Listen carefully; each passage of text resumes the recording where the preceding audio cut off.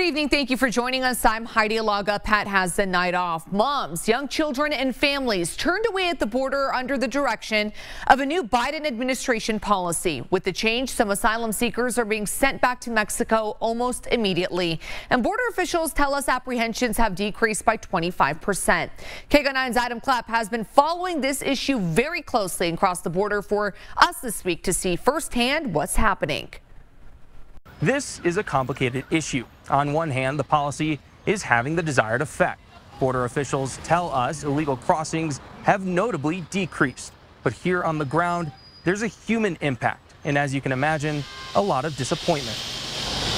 It's a walk back they never expected to take. Deported onto the streets of Nogales.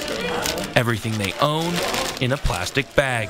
Figuring out what to do now. ¿Qué pasa después para ti? What happens next for you? Well, we arrived here. Karina told me I will either take the discounted bus or stay in a shelter. While deportations are nothing new, Tucson-based border volunteers say removals with no chance of an asylum hearing is a major U.S. policy shift. Credible fear. These people have credible fear, and they are not given an opportunity to prove that. And that is just, for me, it's just cruel. Not just removed, but banned from the U.S. A mother reads us deportation papers she signed, saying if she's caught back in America, she risks 8 years in prison. Left to lace back up their shoes, border guards took the shoelaces away, believing they can be used as a weapon in custody, while many say their American dreams are finished. Just a few miles away, at a migrant shelter, is a living version of Lady Liberty. Sister Lica Macias calls herself a freelance nun, offering people from around the world a place to sleep, a haircut, a smile. We restore their dignity, she says. They have a hope things will get better, creating a refuge for people like Rudy, waiting months for an asylum appointment.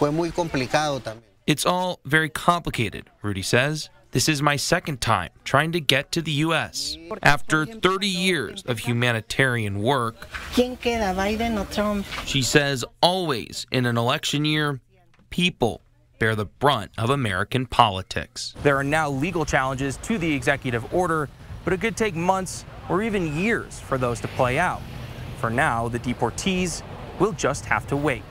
Reporting in Mexico at the Nogales border crossing, Adam Clapp, KGUN 9.